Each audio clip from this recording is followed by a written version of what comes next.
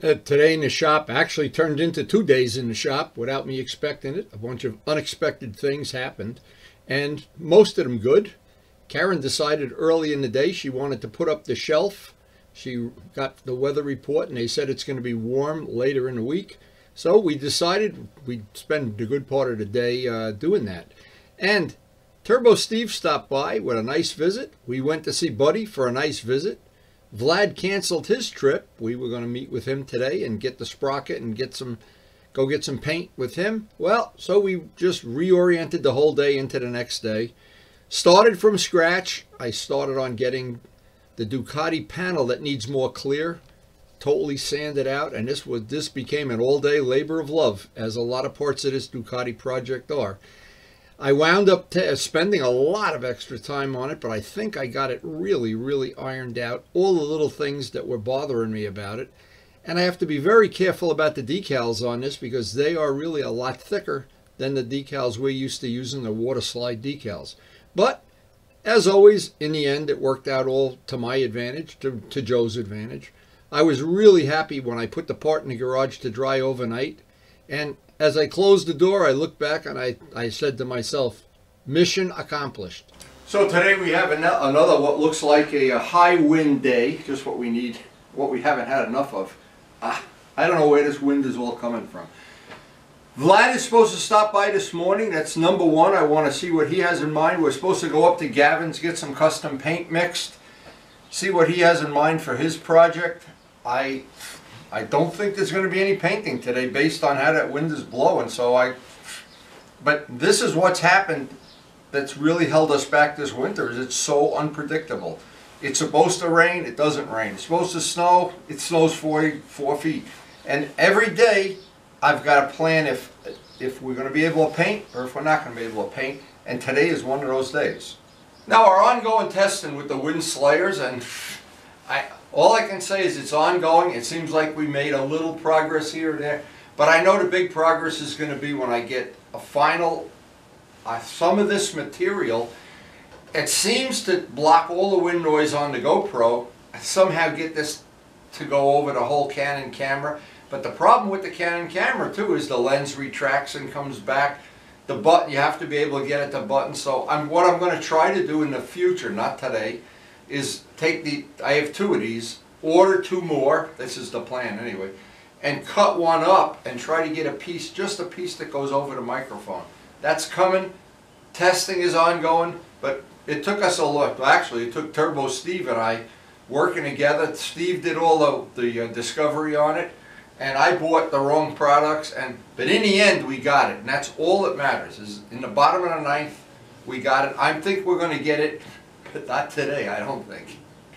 So one of the bad byproducts of this weather is the pond has been freezing, unfreezing, freezing, unfreezing, and every morning I have this job with the wind blowing. It seems like I have a half hour out there cleaning the pond every morning, but if I don't do that, I risk losing fish, and I don't want to do that. So Vlad is bringing a sprocket for this project that will complete the back wheel. I would be able to then, of course, if I had a rainy day or something, I could swap out the one wheel. But what I thought would be more appropriate is get both wheels finished, new tires installed and whatnot. And I'm just changing my mind as this job goes by, because when I pull the front end apart, I've got to pull the discs off. It's going to be a day of cleaning and polishing discs and whatever. Maybe or maybe not new brake pucks. I don't know. So the good news about all these jobs, I don't have to rush.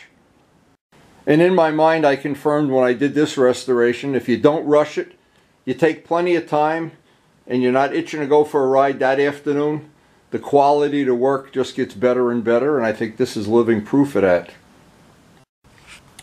And if all else fails, we just ride one of the modern bikes. So we have them all, old, medium, and of course 2-strokes. If you really want to have an adventure in being old, we take out the RG and run up to Luciano's and see how his H1 is coming. I haven't even gotten up there yet. I apologize for that, but we've just been really, really crazy year. And boy, the wind is already kicking up out here, and it is brutally cold. It is way below freezing here. Now, I had some people tell me what I should try. I just thought of this right now while I'm out here. is just put a little bit of blue tape over the microphone and see if that totally blocks off the sound or if it mutes out some of the wind. It's only going to take a minute and I'm waiting for Vlad to get here anyway. I haven't even had my coffee yet. I figured with the wind blowing, I may as well take advantage of the fact the wind is blowing here. Okay, so the wind isn't blowing anywhere near as bad as yesterday, but it's still blowing. So what I'm going to try to do is just take a little piece of blue tape, put it over the microphone, and then record with the tape on, with the tape off. This will only take a minute, and then I'm going to go have my coffee. So now there's a little piece of blue tape over the microphone hole on the camera. Not sure this is going to make any difference, but at this point in time I'm willing to try everything. And what happens with all these things, as Turbo Steve found out, you got to try several things and all of a sudden one works. And something you thought would work, or they say would work, doesn't work. And then all of a sudden something you stumble on. Not that this is going to work, but we'll look at it at the footage later. Anyway, it's time to have coffee.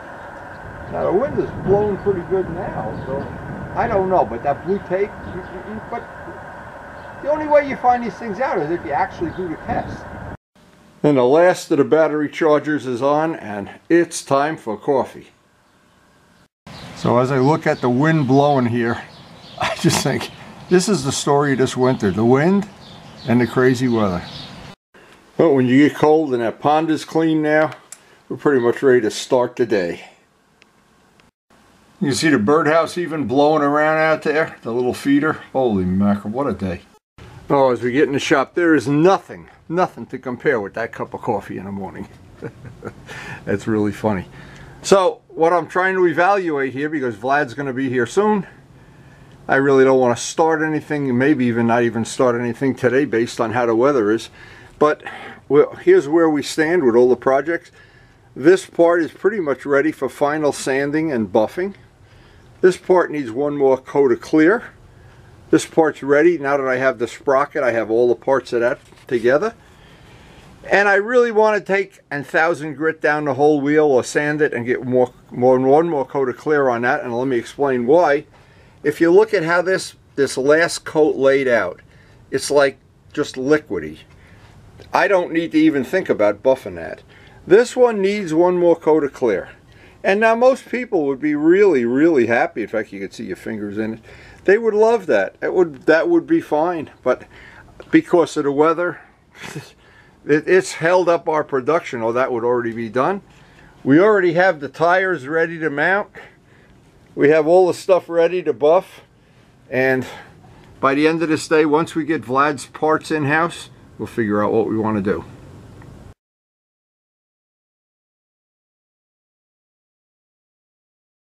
Now luckily I mark all these for the touch-up because Steve needs a touch-up. He stopped by and we have, now we don't know which is which though. So he brought 2 jars. Why don't you just take the cans and save the jars? I could use the jars. It's got the formula. Exactly the same or almost the same? This one says bright red. They're both from Gavin's. This is Gavin's. 2.38. This says 1 point magenta. Strong. No, I guess they are different. At least the percentage of the formula. But I thought I picked... Well, you're a good cook. Mix it up. Put a tomato in there and make Italian soup out of it. Which is the oldest one? Probably I opened. You can have lunch in there. There's no one in there. How cold was it yesterday? I don't remember. It was cold, I think. The high was 34. So Turbo Steve has the full touch-up kit for his Visione. And we're still waiting for Vlad to get here. Vlad has a record of he always stops at the vodka place on the way here. He's never really on time. So both Vlad and I, in the meantime, while we were waiting to run the Gavins, we both had a little change of plan. We have some family stuff to do, and so does Vlad. So we're just going to postpone everything till a couple days from now. That's why I try to keep my life flexible, because you never know, in my family's case, and in Vlad's family case too, you turn around and something comes along. Anyway, I don't know what we're going to do the rest of the day, but Karen's got some errands. As long as we're going to have a day of errands, these things come up and very unexpectedly. Well, one thing is for sure, it's never a Groundhog Day life. So what Karen thought would be a good idea today, and I think I am too. Last year, you might remember, if you're a lifetime subscriber, and who isn't, let's face it, everybody loves to see Karen's garden. we had plants all along the shelves, and we put a table in here. Well, what we decided to do, just to take advantage of it, this room is in direct sunlight, we're going to build a shelf right down the middle of the room to do starter plants. And today we're going to head to Lowe's and get the material. So there's still snow on the ground, and I just checked the weather.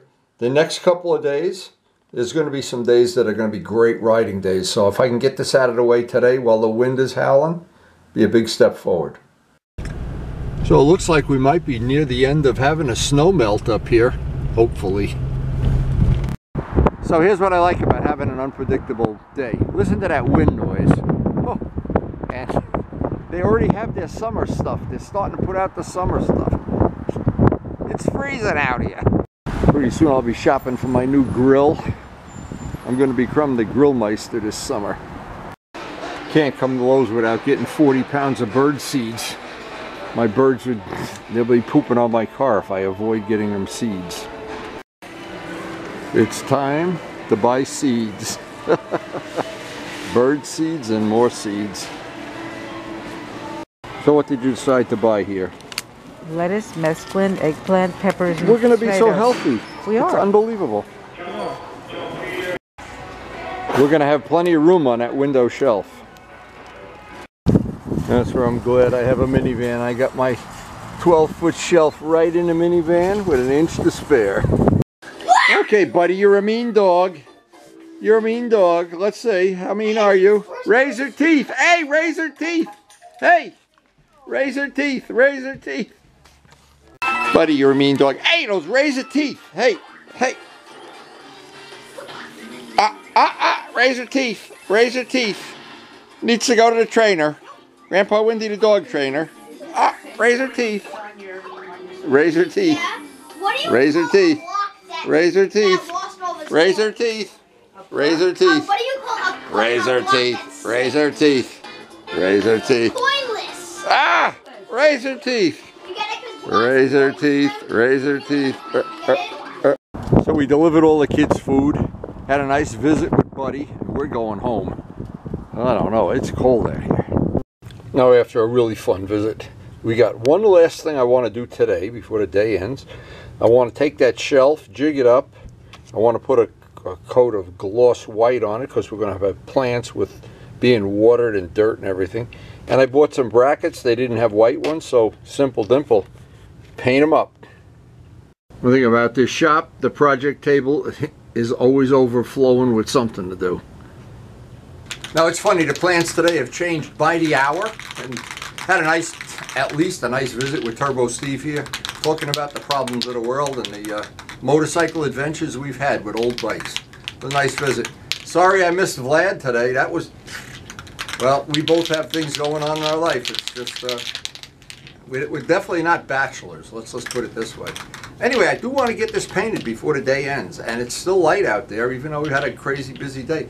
If I can get this painted today and get this all drying up, and tomorrow I can start working on my projects, and it's to my advantage because all of these parts have an extra day of drying. Whether you're buffing things out or wet sanding, an extra day of dry time always in your favor. I had to kill off all the sound out of this part of it. I tried to put the redundant part on fast forward, but I know Karen wanted to see this shelf being painted today. I made her very happy, and I came out later in the day, put a second coat on. I wanted to get the hinges, the little brackets, not hinges, painted.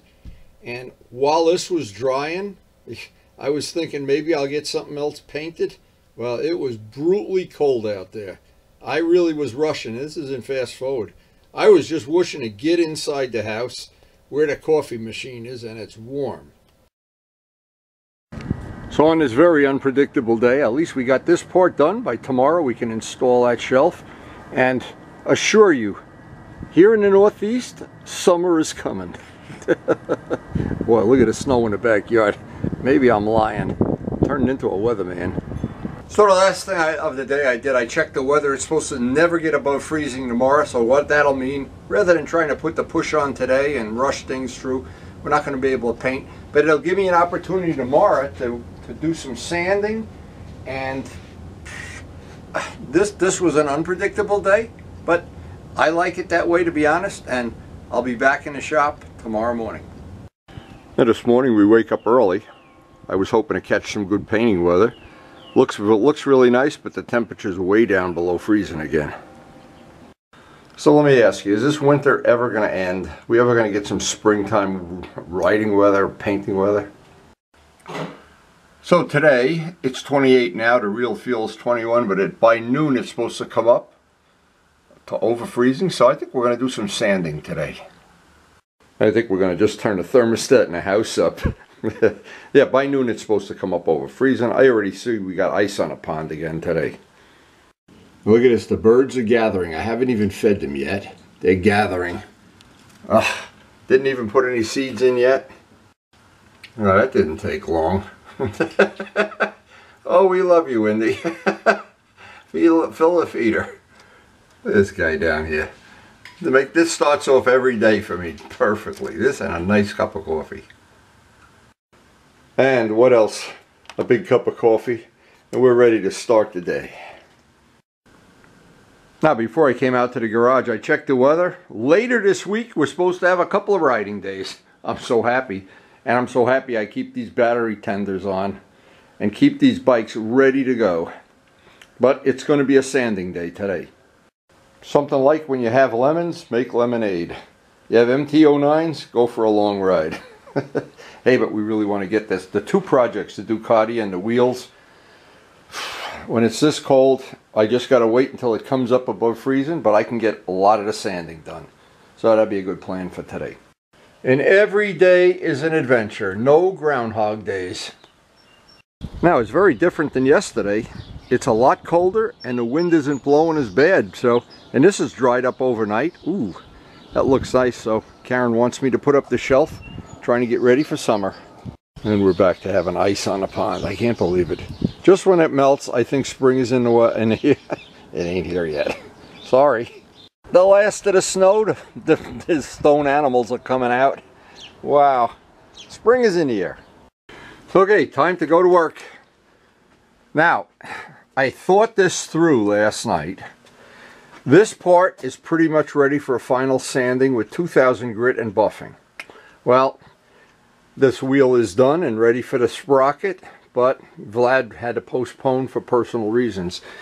Well, let's see how so here's the deal. If I can get this needs more clear.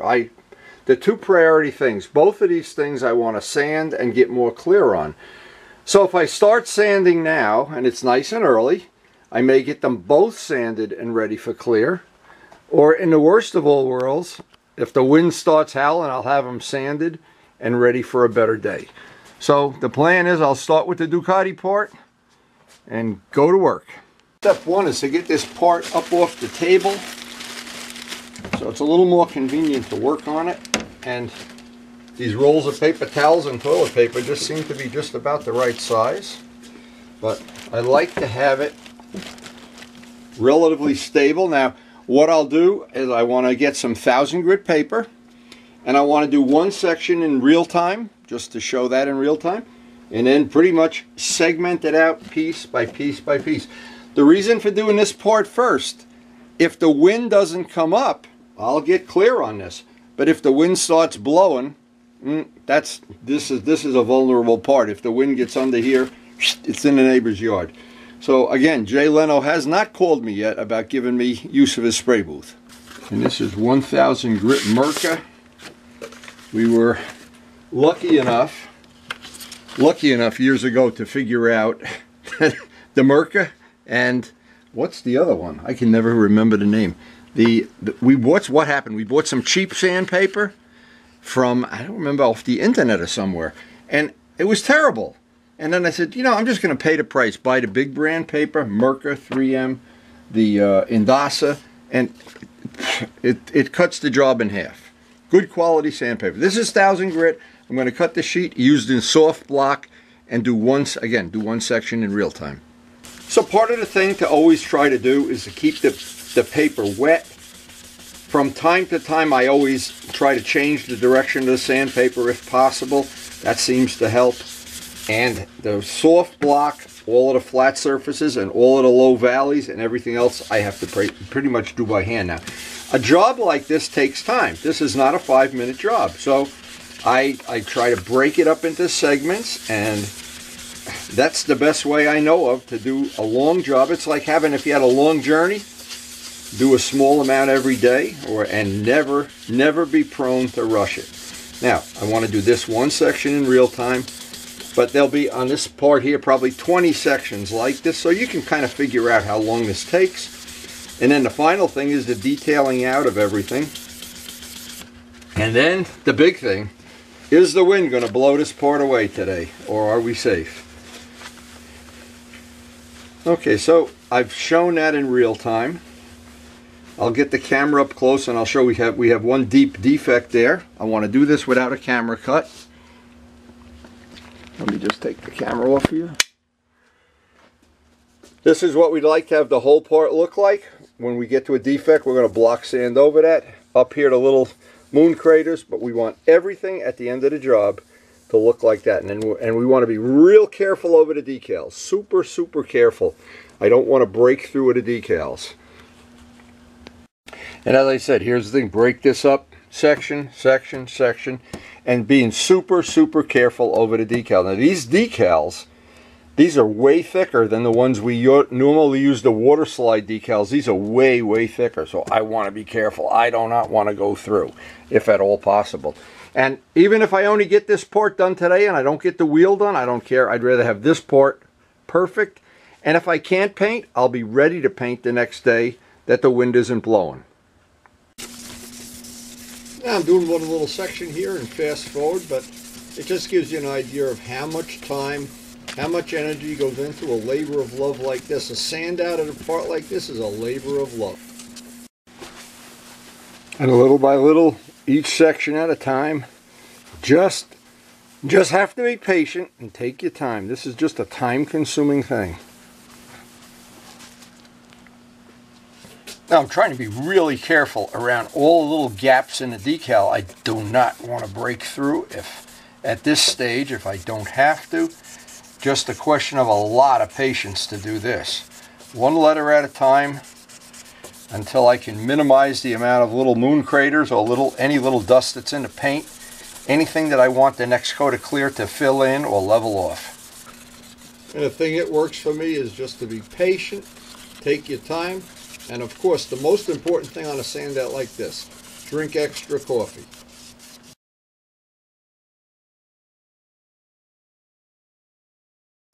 Now, a lot of these spots like inside the scoops where you really can't get a sanding block, and of course at the very end you have to detail everything out by hand anyway, but trying to get everything flat, get as many of the little moon craters out of this, as many of the little, there's dust in the paint and whatever from that day that we put this on, but when we're done, this should be ready.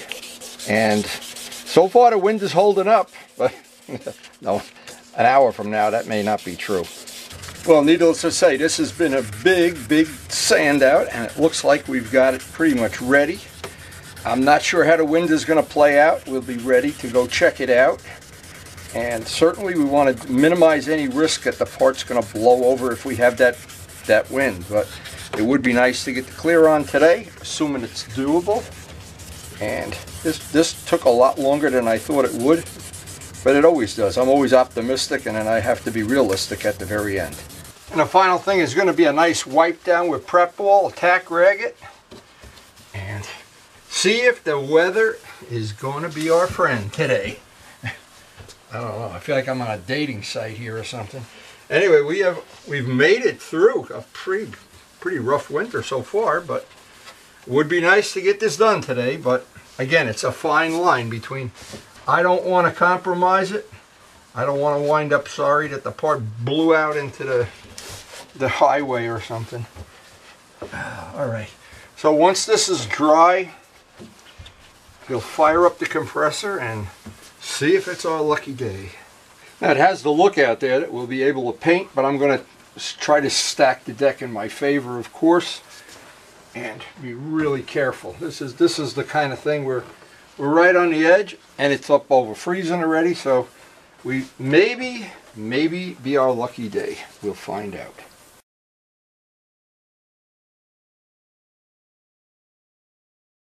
So here's the clear we're going to use. It's a 4-to-1 mix. We have a brand new gun, and it's been spraying out great, as you can look at the other parts. And I'm real happy with the material. And again, I say to Gavco, to 5-star in this, very similar. And maybe this might be a little better. I don't know. Well, we're going to find out. But they're all good.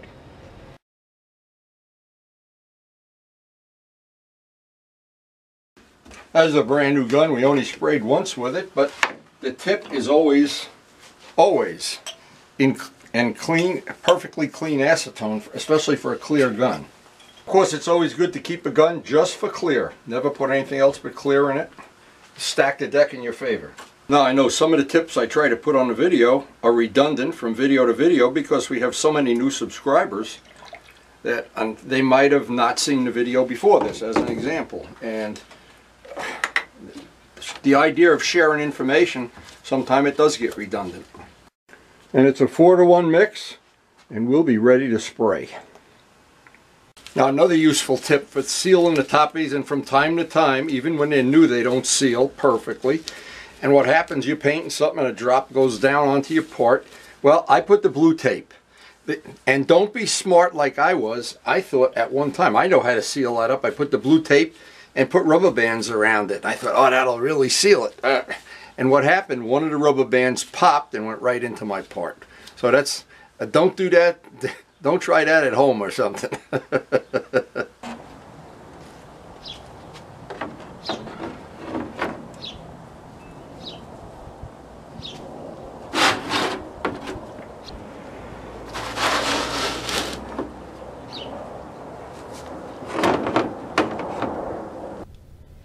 Well, somehow it looks like we lucked out on the amount of wind. It was a manageable thing, and both coats, I got 2 coats on this total. This is the first coat. They laid down real nice, and it was above freezing, so this was really an easy spray out. Not unlike some of the times in the past where it's really been difficult.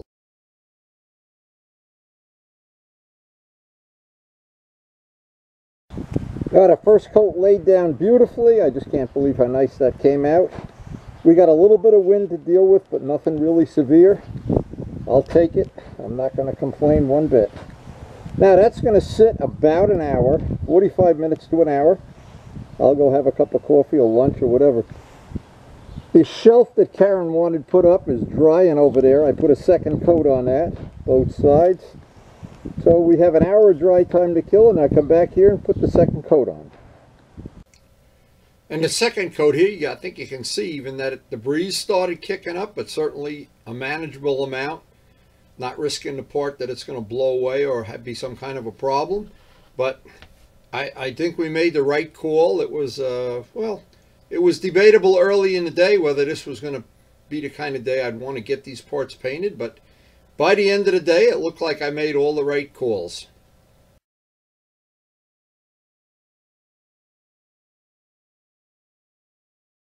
Yeah, just enough wind come up on that second coat to make it challenging. Make it an interesting spray out. Anyway, I'm going to check that. Oh man, that came out nice. Oh boy. I'll get a clear out a spot in the garage. Put that out in the garage. That's going to dry outside for 24 hours, then we'll bring it in.